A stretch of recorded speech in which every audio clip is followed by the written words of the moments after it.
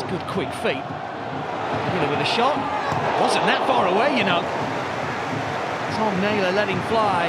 Scored against Tranmere earlier on this campaign. Certainly got a hold of it. Curtis to maybe tee up Marquis. Who's it going to be? And here's Marquis with a hit straight into the wall, ricochets up into the air, and then Brad Collins comes and claims.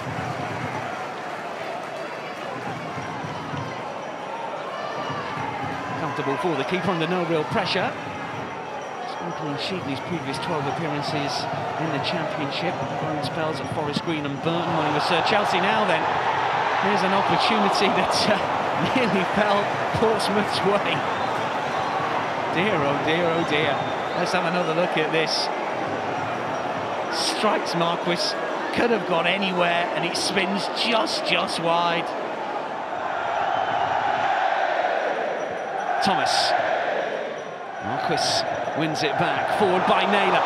Curtis is on the move here. Williams is calling for it. It's still Curtis, wants to take one on early. Collins makes the save. He found himself in space after Portsmouth won it back. Cavalry were arriving as he pulled the trigger. This is Curtis again. Seddon's won it back. Portsmouth coming forward. This is Cannon, the fans want him to shoot. Will he oblige? Still Cannon, now it's with Close on his right side. Finds the corner! Ben Close with an excellent shot. Precision into the corner.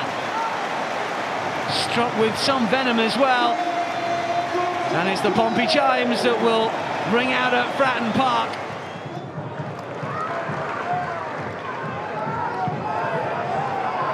Somehow kept in play. It's Close who battles. Referee and assistant see nothing wrong with that. And it comes towards Curtis. It's an awkward bounce. Can he take it down? Curtis! Excellent save!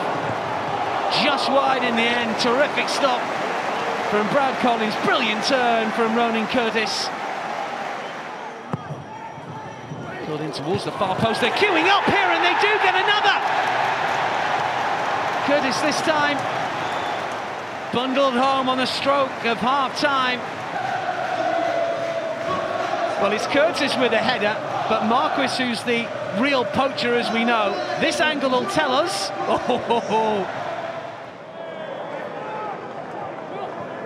Turns away from Ritzmaier. Still going forward. Does get the cross in. It's towards Curtis. It's an awkward-looking header, and Marquis was there. This time he couldn't finish. Curtis maybe caught in two minds as he tried to nod towards goal, or maybe down towards Marquis, whose touch let him down. Woodrow from distance. Good hit! Oh, yes! How about that? Barnsley are back in this in spectacular fashion. None of this Tykes tiki-taka. That has been hit with real venom from distance and from absolutely nothing. Barnsley are back in this FA Cup tie. Chaplin. Barnsley with their tails up all of a sudden. Woodrow's inside the area, so is Moan. It's low. It's Brown with a shot! Oh, that should have been 2-2. Big chance for Barnsley and Jacob Brown. And he's put it wide. Barnsley, who are so close to levelling the score.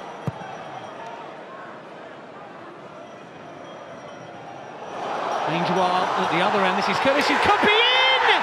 He is in! Just when it nearly went 2-2, there is a two-goal advantage once again, courtesy of Ronan Curtis, feeding off scraps here, in off the post. Brad Collins can't believe it, and he'll claim this one all right. Marquis got the second of the game for Portsmouth, but this is all Ronan Curtis's work.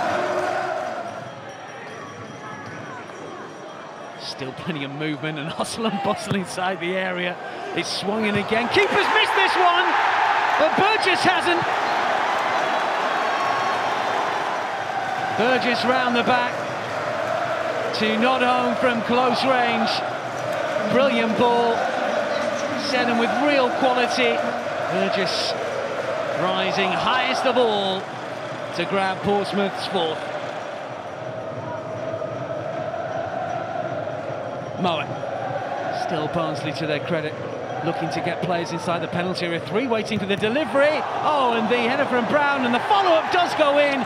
Chaplin scores against his former employers. With the header that was brilliantly saved by Bass, and the follow-up from Chaplin gives the Tykes a second. Portsmouth lead by 4 goals to 2.